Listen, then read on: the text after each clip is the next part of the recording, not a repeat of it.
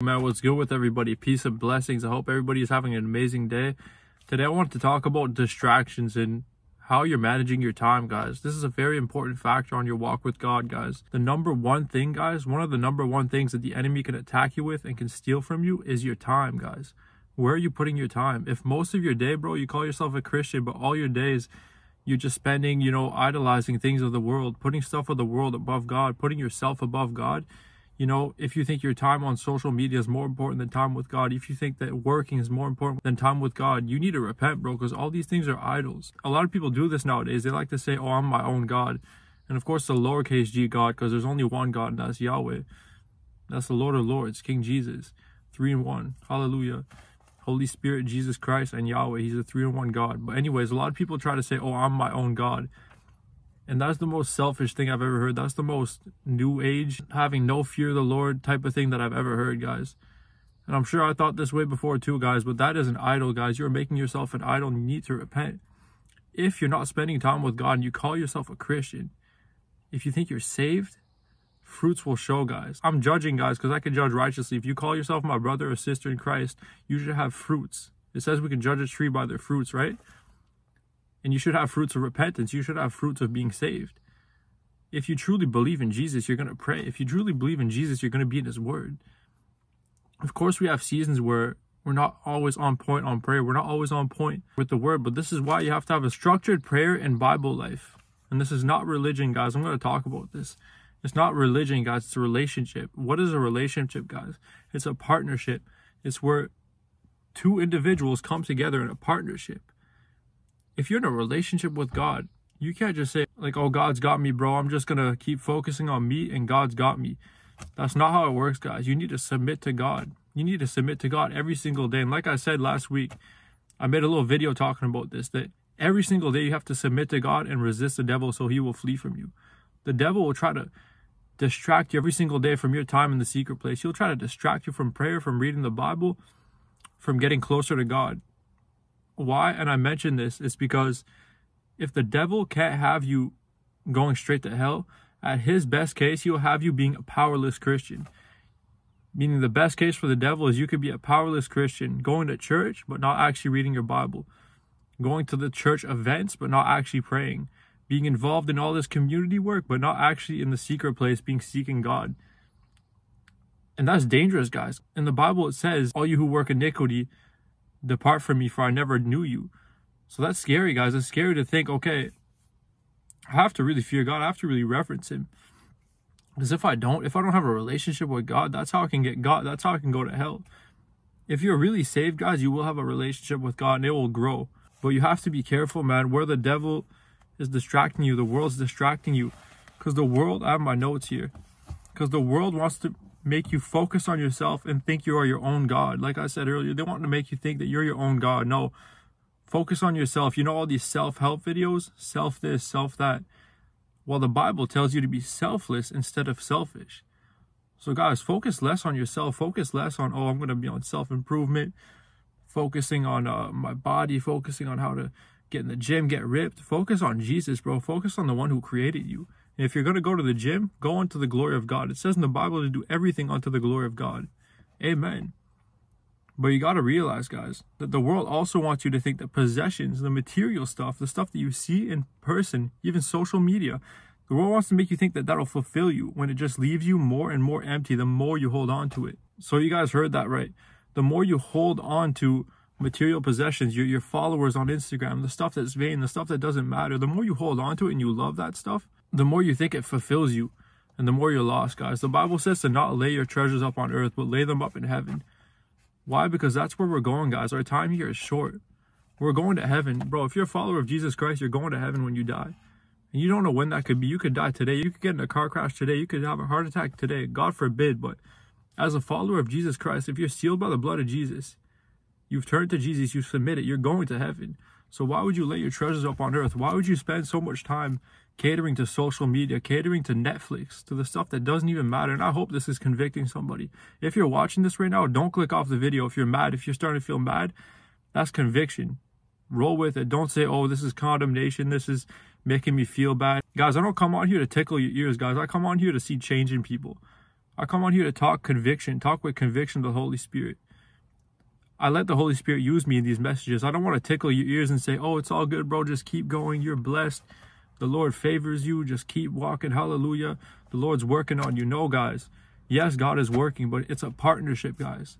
This walk, I've heard a wise man say, a man of God say that this walk is grace mixed with our discipline. And a lot of people would say, oh, that's a works-based salvation. Well, listen, it is not a works-based salvation, but faith without works is dead.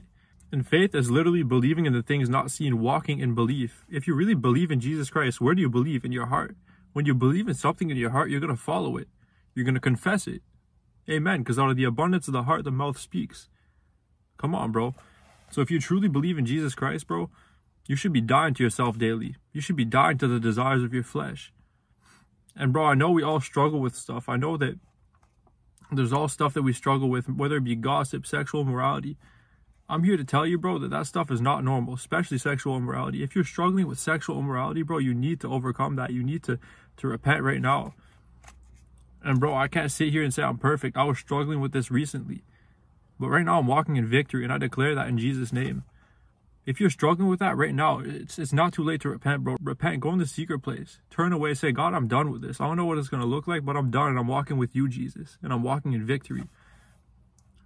And bro, if you're struggling with idolatry, putting social media, putting all that other stuff above God, you know, I can't sit here and say, oh, I'm perfect. I've never struggled with that. Of course I have. Bro, you have to repent. You have to turn away from it and turn to Jesus. If social media is your God, if Netflix is your God, you need to repent, bro. Make a structured prayer life. And this is not about religion. This is not about following a tradition or a culture. Make a structured prayer life. Why? Because in this busy, crazy world where we have work, you know, you might have school, you have families. When you have a structured prayer life, when you wake up early in the morning to pray before everybody in your house is awake, before work starts, an hour or two before work, an hour or two before school, and you make time in the day, 2 or 3 times, disciplined time in the day where you force yourself to get in that prayer closet, get in that secret place and pray, it's going to change everything, bro. Once you start rolling with that and making it time in the day where you get in the word, making it time in the day where you worship God every single day, it's going to change everything on this walk. I'm telling you guys. I will never go back to not having a structured prayer life. It's like automatic to me, guys. No matter what's going on, even on the weekends, I make sure to set aside at least 2 hours a day for Jesus, at least. And it should be more, I know, because think about it. If you have 16 hours awake in a day, I'm just saying on average, if you're only giving 2 hours to God, I mean, that's kind of crazy, bro. We all got to start somewhere, bro. Even if it's 30 minutes, even if it's 10 minutes a day you're giving out to God, and you're starting that way, bro, praise God. Praise God. Keep going, guys. We have to be disciplined on this walk, because in this world, bro, you're going to get got if you don't stay in the secret place. You're going to get got if you don't read your word. I'm speaking from experience. The devil will get you because the devil knows the word of God. So when you don't know the word of God, the devil knows where to enter through the legal right, the open doors that you don't know about because you're not reading his word. Come on, bro. And the devil knows, oh, he messed up here. Here's where I can attack him. We have legal right. And then he sends his kingdom after you. But man, stay in the spirit. Stay prayed up, guys. Jesus loves you so much, bro. It's not too late to repent. It's not too late to give your life to Jesus. He died, he was buried, and he rose on the 3rd day for you. His blood is the only thing that will wash you clean of your sins. I'm going to tell you right now, bro, you need Jesus. I'm going to be real with you, bro. I've been through a lot. I've almost died many times. I was in drug addictions. I was a drug dealer.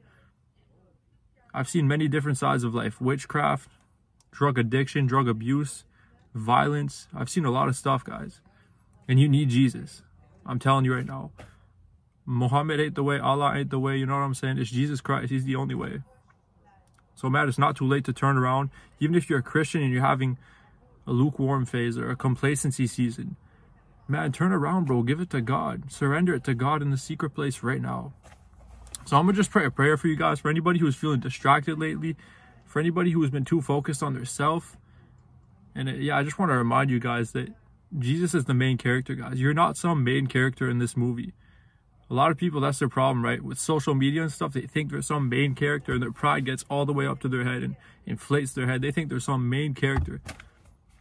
And it's crazy, guys. Jesus Christ is the main character. Turn to him today. He's the only one who can save you. He's the only one who can get you to heaven and who will get you to heaven in Jesus' name. So, Father, I just pray right now for the person watching this. Lord, I pray that you just put discipline on their heart. I pray you would change the desires of their heart, Lord. Change the desires of their heart from watching Netflix, overeating, scrolling on social media instead of praying, scrolling on Facebook instead of praying. Lord, I pray you would change all those desires right now, Lord. I pray a change of heart, and I pray conviction upon their heart, Lord. I thank you for your conviction, Lord, because it allows room for growth and change, Lord. And I pray, Lord, in the name of Jesus, that the person watching this would just be changed by the renewing of their mind daily in the Word of God, Lord. That they would just grow and grow and grow with you, Lord. That they would make a structured prayer life, because it's not about religion, Lord. It's about relationship and partnership, Lord. And we come together, Lord, with you for that in Jesus' name, Lord. And thank you, Lord, that you help us out, Lord. Yes, you have grace, but we have to put in work, Lord. We have to seek you, Jesus, because what kind of God would you be if we would just follow you like robots, Lord, without free will? So I pray you would just change that person's heart right now that's watching this video, Lord. In Jesus' name, I just bless them, Lord. And I pray your angels will protect them wherever they go, Lord. Amen. If you've stuck around this long for the video, man, God bless you. I pray that the Lord would just have his way in your life. And I pray that your prayer life would actually change. Conviction is good, guys. Conviction means change. Conviction means there's room for change. Remember, God has grace. That's why he convicts you. He wants you to change. Come on, bro. So, man, the Discord link is going to be in the comment section and in the description. Drop a like, subscribe, and comment if you're new. It's going to help for the algorithm. And, man, God bless you all in the mighty name of Jesus.